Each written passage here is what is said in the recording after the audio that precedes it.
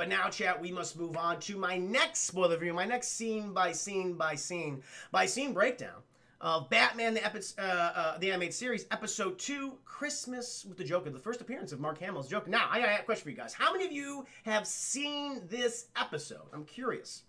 The Shower Lurker. God, what a name. Great name, by the way, man. Really great name. I'm here to lurk on all your... Oh, boy. Especially in the shower, because... Oh, boy. Because that is what I do. Anyway, wait, what? And what's his former Only Zero? Oh, I gotcha. And Victor Vega. Oh, that's Victor Vega. Okay, you changed your name, buddy. All right. Man, that creeped the hell out of me.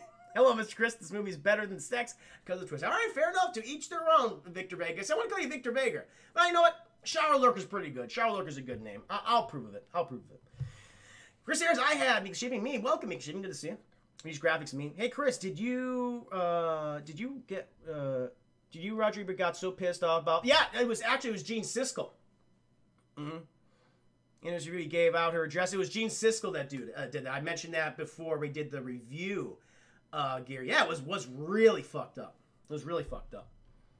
And I think it was the wrong address, though. That's what it was. It was actually the wrong address, so it went to a completely different person. I don't know why Gene would do something like that. It's terrible. Gene Siskel.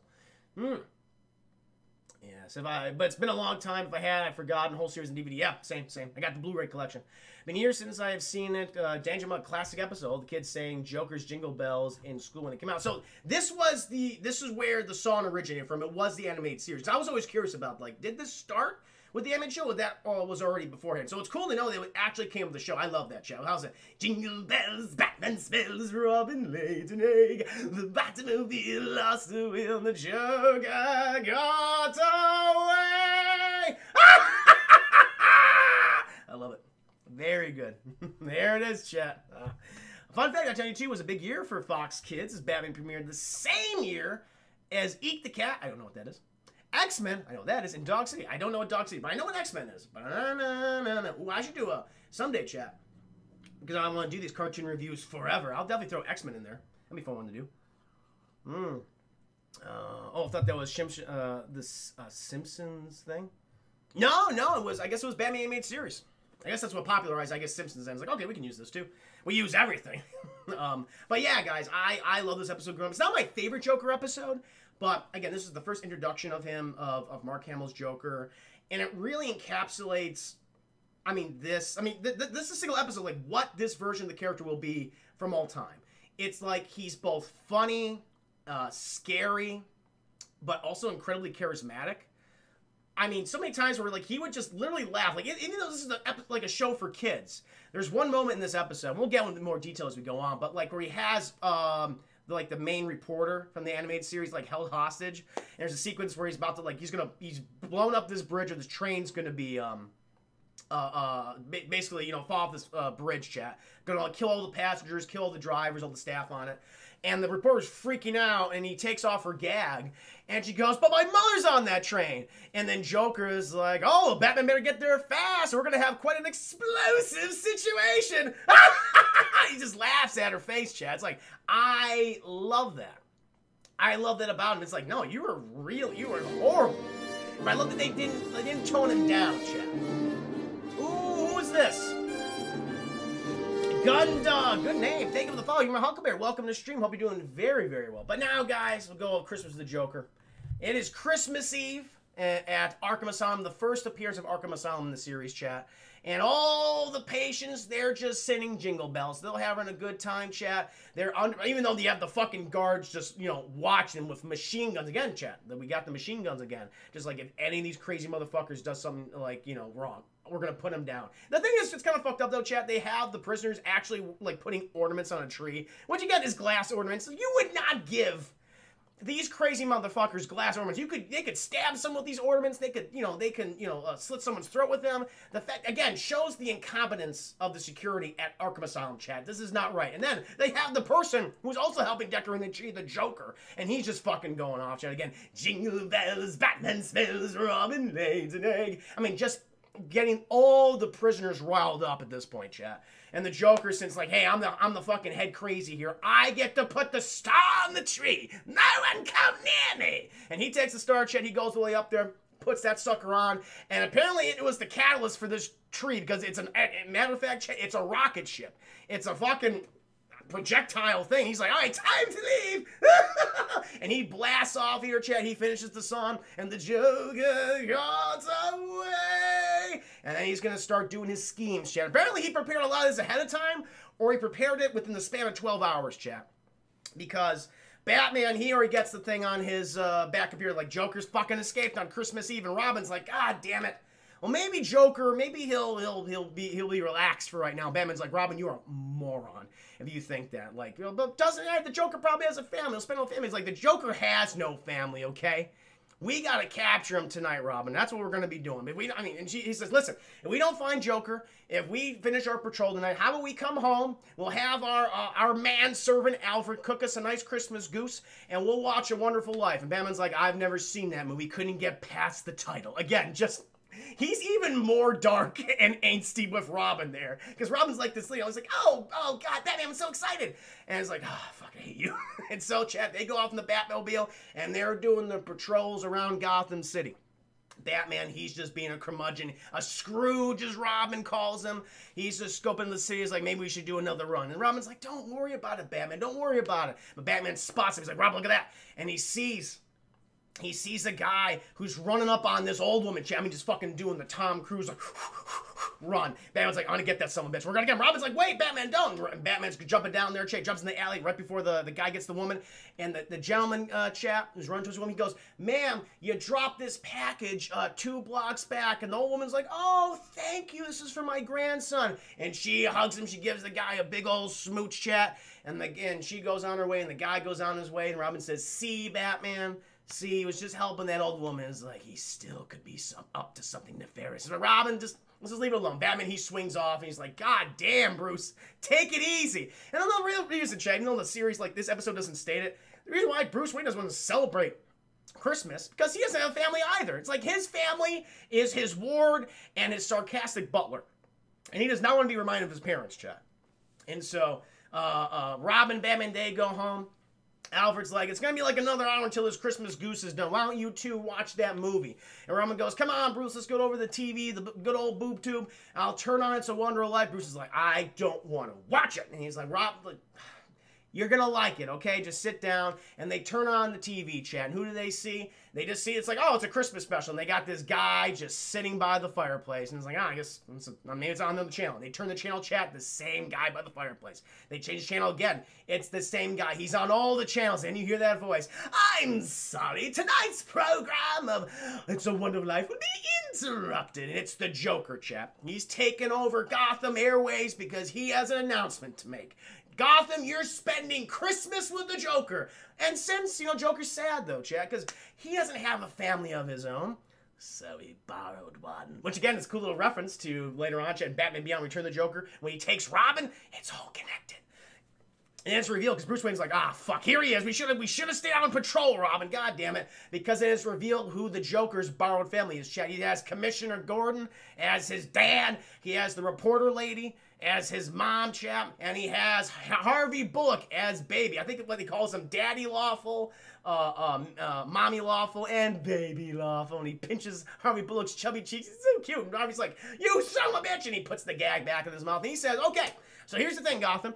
I'm going to cause untold destruction in the city unless Batman stops me first. And if he doesn't happen to get me tonight, I'm just going to kill my borrowed family here. And it's all going to be broadcasted live for all of you and for Batman, of course. And so Batman's like, fuck, all right, suit up, here we go. Alfred, put that turkey, that goose in the fridge. We won't be back to it for a while. And so Robin and Batman, they get in their car, chat. Batman, he detects, like, okay, so clearly Joker, he's causing a lot of power because he's taken over all the airwaves in Gotham. I managed to pinpoint it here at this specific location. It's near Gotham Observatory.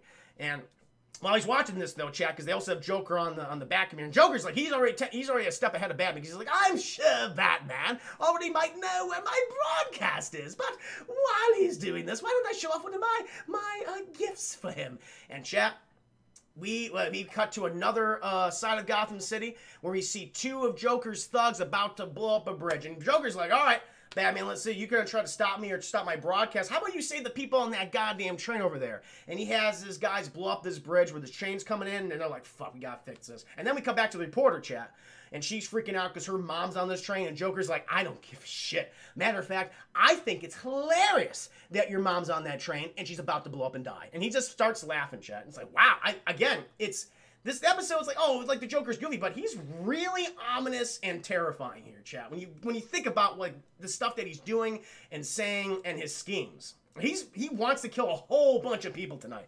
Batman's like, okay, we can't go to the observatory now. We got to save these people, or stop the train at the very least. And so, chat, Batman, he finds the train, he pulls up to it. He asks Robin, okay, Robin, make sure, disconnect the train so the passenger cars, they stop. I'm going to go ahead and save the conductor and the engineers. And so he goes in the front of the train, chat, just before this thing's about to go off. He's like, you got to come with me. The tracks are out. The bridge is out. He grabs the guy, chat. He fucking pulls him out. They land the snow. Oh, I also love snow in Gotham City. There's something about that. It just really sets a cool mood. Reminds me of Batman Returns, chat, which aesthetically I absolutely adore. So he jumps out, the train crashes in the ground. Joker, he's laughing. He's kind of disappointed. He's like, I wanted to kill all those people. Oh, what a shitty present. But he's like, don't worry. We still have many gifts for all of Gotham City. And now, chat, Batman's like, okay, we saved the fucking people. We gotta go to the observatory. We gotta stop that broadcast. And so him and Robin go up there, chat, but Joker, he's prepared because he's managed to convert the telescope into a fucking cannon, chat, like a World War II-esque just cannon that's firing these goddamn rockets at Batman. Batman's like, fuck, this thing has a beat on us. All right, shit. Robin, you go into the observatory. I'll distract the cam. So Robin, he goes right in there, chat. He goes in there. Batman's still dodging the entire time. Robin's messing with it, trying to get it, shut down. But during that, now the can's just going berserk and shooting indiscriminately. It's firing at buildings in Gotham City. It's taking out roads. And the Joker, he's just fucking laughing the entire time. It's like, oh, we seem to have some technical difficulties.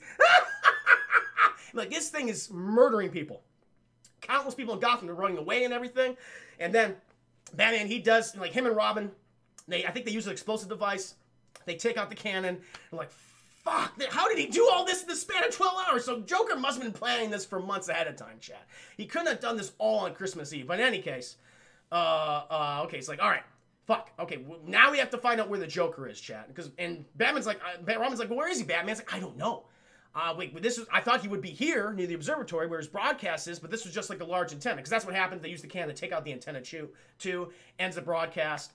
At least for part of it. Like, only section of the city now have the broadcast. And at this point, like, Joker has not revealed himself yet. We don't know where he is. And so Batman's like, we just have to wait. Because the Joker, he can't help himself. He needs to constantly instigate Batman. He needs the attention, chat. So they listen to another broadcast. And the Joker, he pops on. And he's like, Batman, I'm going to give you a little clue for you. And he basically does it where he's giving presents to his borrowed family. And for the reporter, she opens up a package. It's like a doll. And it's an all-time doll, chat. And Joker, he uses it to destroy like a little makeshift cardboard city. It fucking blows up. He blows up his cardboard audience at one point. And Robin's like, I haven't seen one of those dolls in quite a while. It's like, Batman's like, yep. And I know the factory that probably manufactured them. It closed down 14 years ago. Clearly, that's where the Joker's hideout is, chat. And so Batman and Robin, they go to the factory, they open it up, and then the Joker has all of his Joker contraptions. He has these giant nutcrackers that Batman and Robin have to fight, these, little remote control airplanes where like filled with real bullets just shooting at them. They destroy all this stuff. We have a couple of Joker thugs in there. Batman and Robin, they take them out, chat. But then the Joker, he's going to reveal the final act, and he has Harvey Bullock, James Gordon, and the reporter lady, and she over, a fucking vat of boiling acid, of course. And he says, listen, Batman, I'll drop them into the vat of acid unless you accept this gift I have for you. And Batman's like, ugh, fuck. And so he takes the gift, chat. He opens it up, and he gets a fucking pie in the face. Because after all this countless murder across the city, it was all just to give Batman a pie in the face. That's who the Joker is, and I absolutely love it. It's crazy. And he's fucking laughing, chat, and he's like, all right, fuck this. And he cuts the rope that has his borrowed family in. They're falling towards the vat of acid.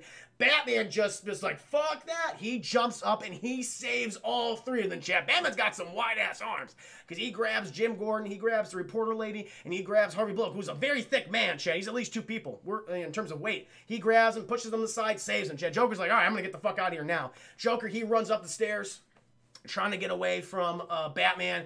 He trips on like a little roller skate of all things, and he tumbles over, Chad, almost into the vat of acid. But Batman, he grabs him by the ankle. Joker, he's laughing. He's like, ah, shit. And that's it. And the Joker, he's sent back to Arkham Asylum, Chad. And now we find ourselves back at Wayne Manor. They just had a nice Christmas goose with Alfred. They even allowed Alfred to sit at the table, Chad. Who would have thought the help is sitting at the table, Chad? But today was a special day. And so they just finished watching It's a Wonderful Life. And Robin, you know, Dick Grayson, he asked, what did you think of it, Bruce? And Bruce goes, I mean, it had its moments. Fucking tough critic.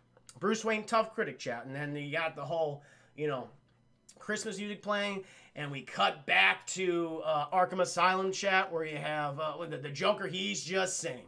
He's just fa la la la la la la la la la la, and just singing the entire time, just losing his goddamn mind in a straitjacket, just kicking and screaming the entire time. And that, chat, is Christmas with the Joker. And listen, again, it has that kind of cartoony aesthetic, but like the level of violence in this episode is kind of shocking. Like, people definitely died here. Joker probably killed dozens, if not hundreds of people on this night. And it's fucked up. It's fucked up. he would have melted some of the main cast in a vat of acid. And again, that establishes what a threat he absolutely is in the series, and continues on and gets even worse. An amazing performance by Mark Hamill. Yes. Oh, Darkslayer, thank you for the 5 biddies. I always wondered how he smuggled the damn rocket. I don't know, man. Arkham Asylum security is shit. It doesn't make any sense. I like your Robin Mirror. Sneak, I'm right there with you. Because honestly, the Dick Grayson Robin, I didn't like this version of Robin until he became Nightwing in the animated series. Because Robin's doing this whole, he does the fucking one-liners. There's a point in the episode when Batman is literally using a bat to hit these planes out of the air. These little remote-controlled planes. And Robin goes, and that's why they call you Batman. I'm like, that does not, no. It's like someone from the 60s show. But, you know, it had its day, of course. You know, Adam West and Burt Ward and everything like that. But it's like, yeah, not for what you're going here. I much preferred Tim Drake animated Robin compared to, you know, Dick Grayson animated Robin. So I'm right there. So Robin is basically Martin. Yes, absolutely. That's why he likes Dick Grayson so much, because Dick Grayson does all the puns. Dick Grayson is Martin's favorite Robin, chat. But yeah, hope you enjoyed the review. I love doing these guys. They've been so much fun. Robin looks dumb in this show. See what else you guys have been saying. Oh, Jake Luther, you have a great German voice. Oh, thank you. Thank you, Jake Luther. I appreciate that. Oh, good impression. Thanks. I really appreciate that, guys. Joker must be, oh yeah, he is a mechanical genius. Well, he actually is. He has a genius level intellect. He, in terms of chemistry, mechanical engineering, I mean, he has to have all of these things. Yeah, and in the series, you actually see him, like, working on these elaborate plans, and he has, like, an entire, like, laboratory where he makes all of his various, the Joker toxin, his acid. It's all stuff that he's stolen, and again, they don't really call attention to it, but it's there, and I kind of like that.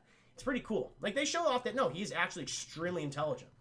You know, like, just because of his personality, he just seems so goofy. But it's like, no, don't underestimate him. And Batman's like, don't underestimate this fucker, okay? He just killed hundreds of people tonight, and we just had fucking Christmas goose, and It's a Wonderful Life. I don't feel good with myself. So, it was a great episode. Absolutely. Yeah, I had a lot of fun this episode. Now, chat, in the future, we continue reviewing Batman animated series. We're going to review, I believe it's City of Fear? What's the next episode? Nothing to Fear, which is the debut of Scarecrow, Jonathan Crane, chat. Which is a fun episode. I've heard that Nolan's Joker was a military genius soldier. Yeah, so, I mean, kind of in the animated series he's like that. I mean, soldier, he was a gangster. Very similar to Jack Nicholson's origin. I mean, he really is. He is, I mean, when he was not the Joker, when he was just a mob hitman, he went by the name Jack Napier. So, they borrowed a lot from the Tim Burton movie, but they did change up a few things, too. Even in Batman Mask of the Phantasm, chat, you find out the Joker's name is Jack Napier, that he worked for the mob as a hitman, so before he fell into the vat of acid, when they were trying to steal something at Ace Chemical. So it's pretty cool. He was always a bad person. I like that.